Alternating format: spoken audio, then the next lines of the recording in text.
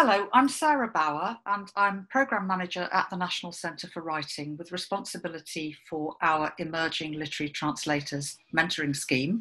And I just wanted to talk to you a little bit about that today in the hope of encouraging some of you to take an interest in applying for it when it opens for applications, which will be on the 27th of July, the Monday immediately following this summer school. The scheme was founded 10 years ago this year by Danny Hahn when he was Director of Programmes at BCLT. And it's now mentored nearly 90 mentees over those 10 years in just over 30 different languages, ranging from the mainstream like French to the more obscure like Sorani Kurdish or Finnish, Swedish, for example. We do try to encourage into English translations from languages which are underrepresented. So we get quite excited about those kinds of languages. The programme runs for 6 months. It matches a promising emerging translator with an experienced translator. Usually they are working in the same language. But we do also have a strand of offering mentorships to translators working from any language, not necessarily the one that their mentor would work from, which gives them an opportunity to look more broadly at the issues facing literary translators when they bring a work from one language into another. And I will talk a little bit more about that later on. So it's a 6-month programme. It runs from the 1st of October every year to the 31st of March the following year. And the structure is quite loose. It's very much up to the mentoring pair to decide how they'll work and what text they'll work on. But usually they will have some sort of face-to-face meeting, which may very well be electronically, particularly in current times, but is often the case if, for example, they don't live in the same country or something like that. But they will have about 4 face-to-face sessions. In between times, the mentee will work on texts that they've agreed with the mentor. In the face-to-face sessions, they'll talk not just about particular issues that have arisen with translating those texts, but more broadly about the life of a literary translator. We then, in January, halfway through the scheme, there's a residential weekend which takes place at Dragon Hall, at NCW's Dragon Hall campus in Norwich. And at that, everybody gets together. The mentors and the mentees have an opportunity to get together, so it's a bit of a social and networking event. But also, there's a focus on the business of literary translation. So there's talks on contracts. We discuss the upcoming London Book Fair, to which we give the mentees free access, talk about how best to use that, how to make appointments and how best to use that time. We have talks about the other ways that literary translators earn a living, because translation may be one strand of a life in which you teach, in which you mentor yourself, for example, in which you might do other work to promote the language and culture that you specialise in. So it's not just translation, it's a whole range of other activities relating to and built around translation. So there's all that will be discussed at the residential weekend. And then we also publish an anthology of work. So part of the text on which you will work, you will extract some of that to go into an anthology, and then we give the mentees copies of that anthology that they can use as calling cards with publishers and people commissioning translations to give a demonstration of the work that they have done and are capable of. And then, as I said, the finale is free access to the London Book Fair, which mentees get a chance to have face-to-face meetings with publishers, to attend translation panels in the International Translation Centre, which NCW runs a certain amount of the programming in. It's also an opportunity for them to participate in panels as well as to attend them. So sometimes mentees will be asked to participate in the panels as well, which is another factor in earning a living as a translator. So we are still, at this time of recording, in the process of confirming all the languages that we will be offering for 2020-21.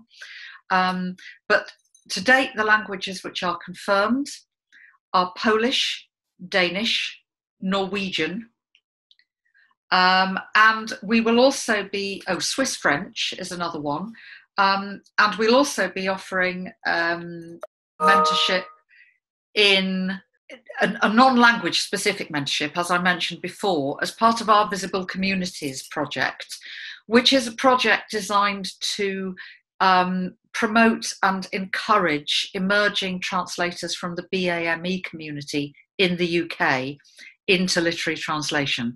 So that will be open to applications from members of the BAME community who are resident in the UK. And it will be part, as I say, of the Visible Communities project, which National Centre for Writing is currently running. And I think that concludes what I have to say about the programme. I hope very much that it has inspired some of you to want to take that further and to apply for the scheme. As I say, I'm based at National Centre for Writing. You will already by now be familiar with me, some of you through other involvement in summer school. But you'll have my contact details. You know where to find me if you want to inquire further. Do visit the NCW website on Monday, when we will put up all the application details on our Emerging Literary Translators specialist page. So thank you for listening. Hi, my name is Joe Vandervoort, and I'm the current admin of the Emerging Translators Network, which is a forum and support network for early career literary translators, and we currently have about 1,000 members. Most of those members work into English and are based in the UK, but there are plenty of people living further afield and working into other target languages. As the name suggests, the majority of members are emerging literary translators, so the list is mainly designed for people who are new to the profession and who haven't had their work published yet, or who perhaps only have a few publications to their name and are looking to get into literary translation as a career. And the network offers a forum for people to share advice and just general encouragement. Topics that often come up include pitching to publishers, contracts and rights, tracking down obscure references, or even kind of solving tricky linguistic problems like puns and wordplay, and those are some of the most fun threads, actually. Yeah, so the ETN, it was founded in 2011 by Rosalind Harvey, Anna Homewood, and Jamie Lee Searle, and has been run for most of its existence by Roland Glasser, who was the previous admin and from whom I took over in mid-2019. And over the 9 years of its existence, quite a few of the original members have now emerged as translators and are well-recognised professionals in their own right, and they continue to contribute. So it's a really invaluable resource in terms of asking questions to more experienced professionals, as well as sharing advice and enthusiasm with up-and-coming members. And there's also plenty of scope for people to share job opportunities or general news about the profession. So that can be anything from competitions to residencies, work opportunities, shout outs for help and advice, and including non-literary translation jobs.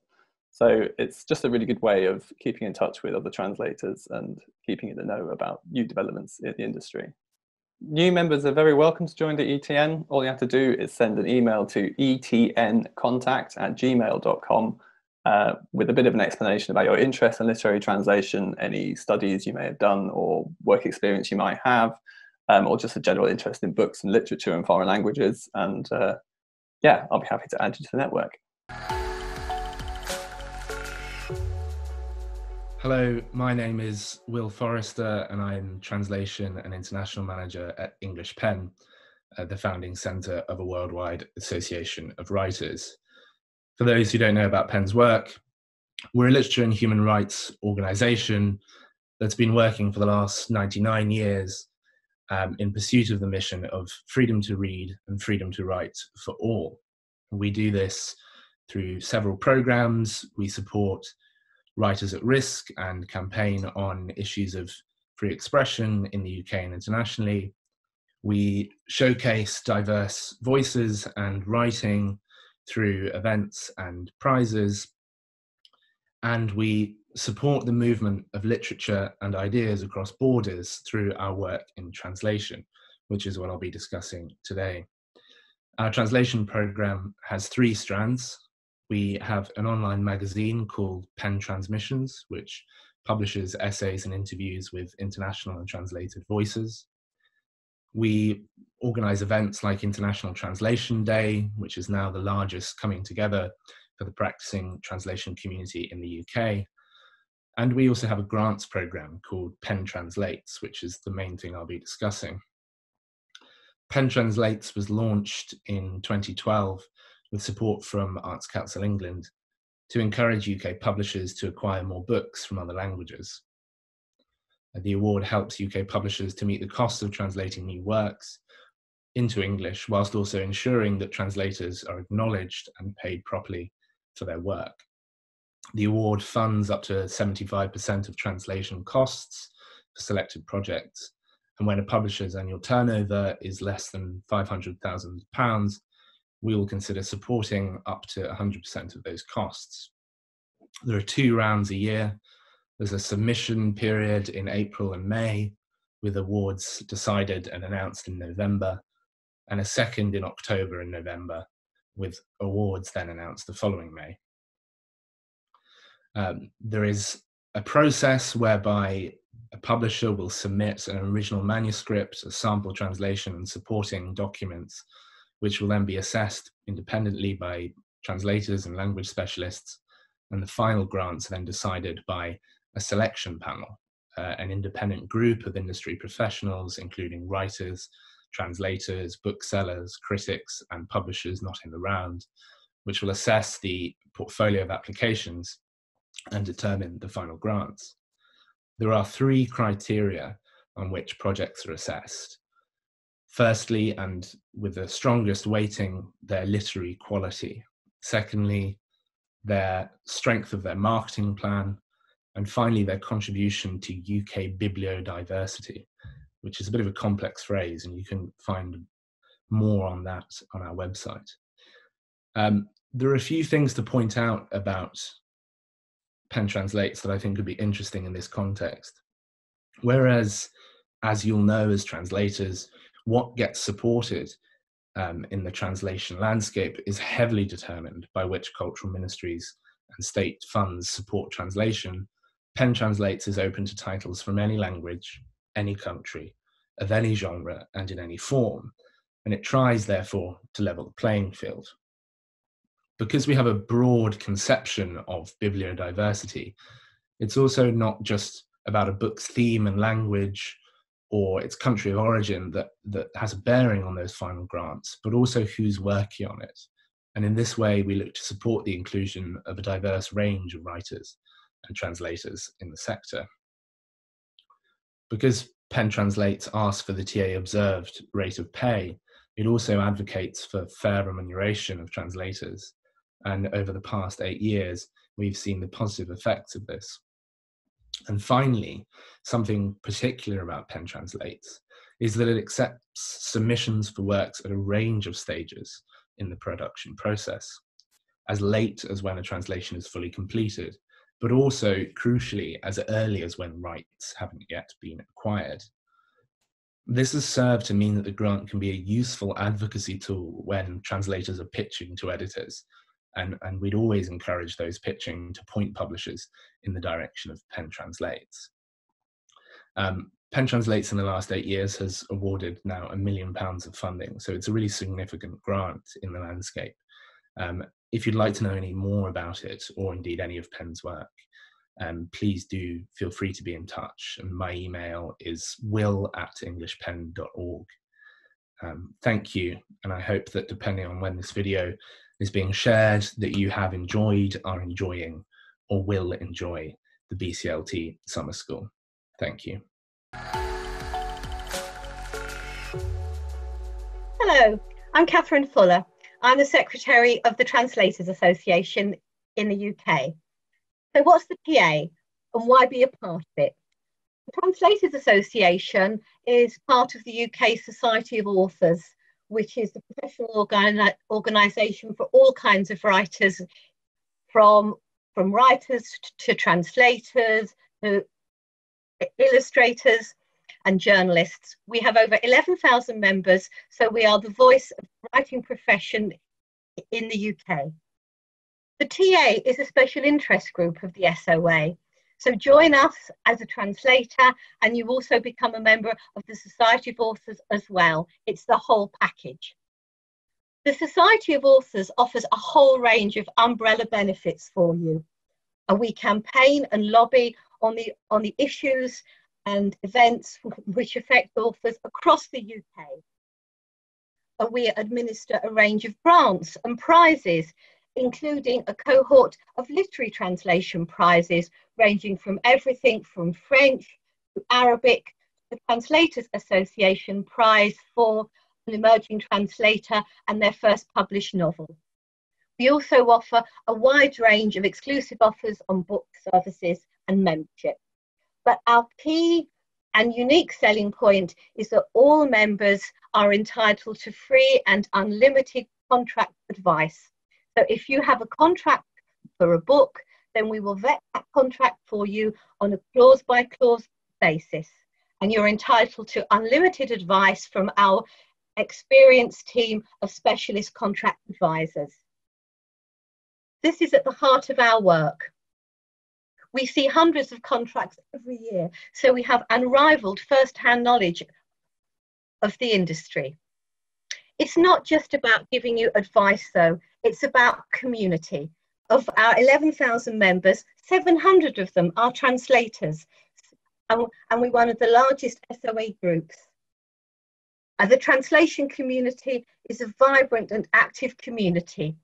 You have access to a specialist TA forum discussion website only for TA members, where you're able to informally and safely share all of your translation concerns. We also have a regular TA newsletter, and we have a specialist Twitter feed. The SOA's quarterly publication, The Author, also includes regular translation content. Under normal times, we would also offer you a wide programme of events where you actually get to meet real life people and see all of them, including their feet, not just their faces, in Zoom boxes. I hope that sometime soon I will be able to get back to that again. However, of course, everything is online at the moment. We've recently run a Translators in Conversation event in which 3 of our leading translation professionals discuss the impact of lockdown on their work, on themselves and their creativity. And you can still access that on the SOA website. And we'll also be planning future online events during the autumn. We also run campaigns too. One of our main campaigns is around a translation credit. And I'm sure that a lot of you are already familiar with the Name the Translator hashtag. So we liaise regularly with publishers and organisations such as Amazon, everyone involved, including reviewers, to make sure that translators get the credit that they deserve. We're also currently starting to launch a campaign around literary prizes to ensure that there is greater access and also reward for translations. So, how do you get involved? Well, the most important thing to remember is you don't have to have published a translation in order to join the SOA. If you have published a translation or you've been offered a full contract, then you can join us as a full member. But you can also join us as an emerging translator. And all that we ask is that you demonstrate a serious interest in becoming a literary translator. And you're watching this because you've agreed to sign up for the BCLT Summer School. So that ticks the box. So come and join us. I think one of the most important things that we do is also around empowerment. We give you advice, we make you feel part of a community, but ultimately it's about you, and we give you the tools that you need so you feel confident as a professional translator in negotiating your way through the profession. And in many ways, I think that's the most important thing which we do. If you'd like to find out more, then there's lots of details on the SOA website, www.societyofauthors.org. It's a generous, friendly, and forward-thinking community. So come and join us.